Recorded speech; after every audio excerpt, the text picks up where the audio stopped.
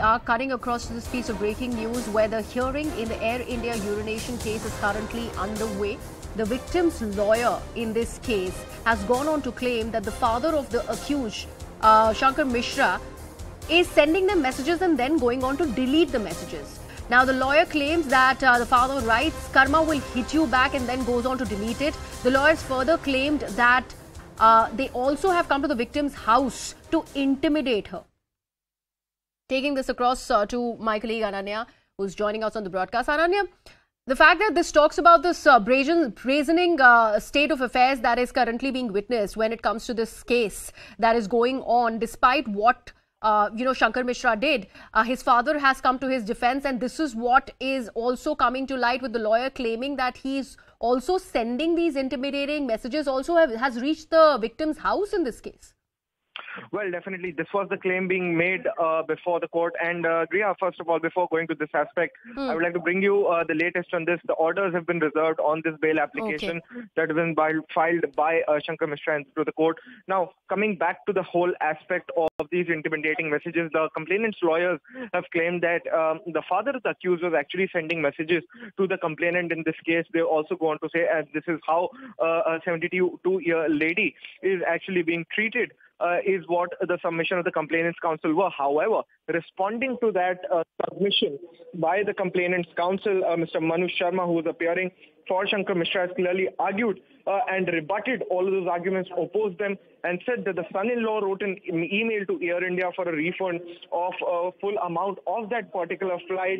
In fact, he also went on to say that the son-in-law in his email, which is now in public domain, is clearly saying that if at all the full amount is not refunded, the whole incident would be sent back to the media.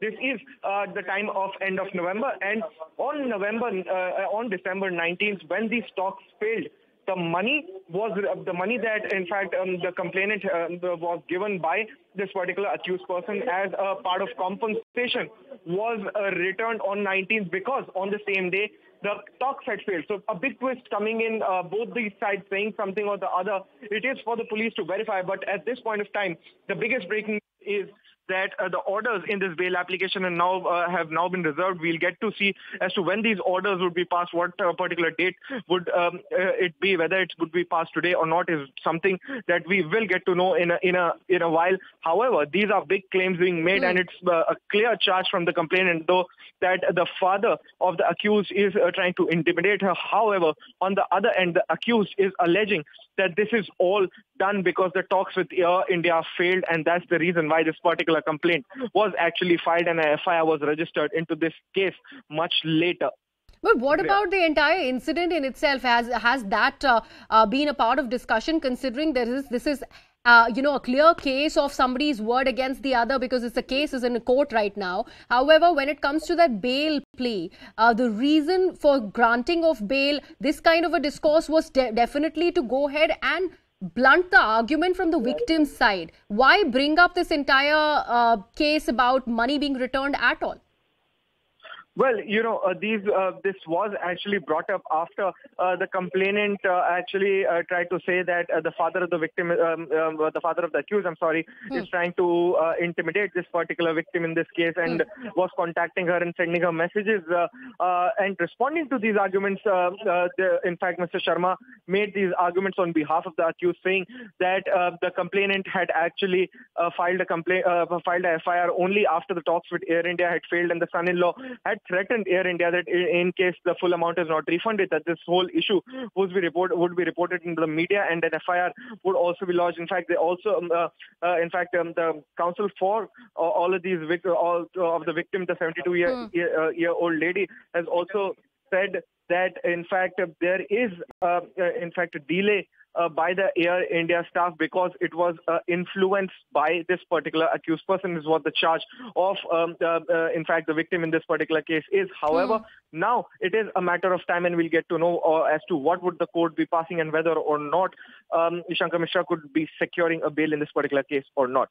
Ananya, could you take our viewers through the observations that were made while these arguments were being presented in the court, and also were questions raised on the delay by Air India staff in the reporting of this case?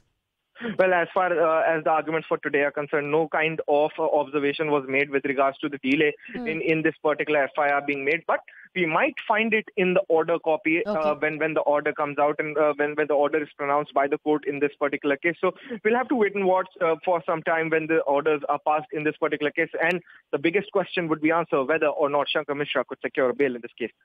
So, big breaking news that we have for our viewers. The bail plea that was before the court by Shankar Mishra's counsel, the order in that case has been reserved by the court. So, that's one thing. And the other thing that is being transpired while the hearing was underway in this Air India urination case is the victim's lawyer claiming that the father of the accused, that is Shankar Mishra, has been sending threatening messages to the victim and also going on to delete it so that there is no record of those messages. He has gone on to write things like karma will hit you back, and then he goes on to delete it. The lawyer of the victim also claimed that they have even come to the house of the victim in trying to intimidate the victim. As a counter to all of this, the accused's lawyer has mentioned that the victim in fact had demanded compensation for Air India, and when that really did not turn out to their advantage, they in fact got the case up before the media.